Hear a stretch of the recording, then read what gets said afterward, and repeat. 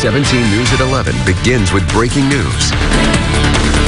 Good evening. Thanks for joining us here at 11 o'clock. I'm Tammy Melchuk. We do begin tonight with breaking news. Delano police investigating a shooting that left 2 people dead and 3 others wounded. Delano Police Chief Robert Navarez says 5 people were shot outside a home in the 2100 block of Oleander Street.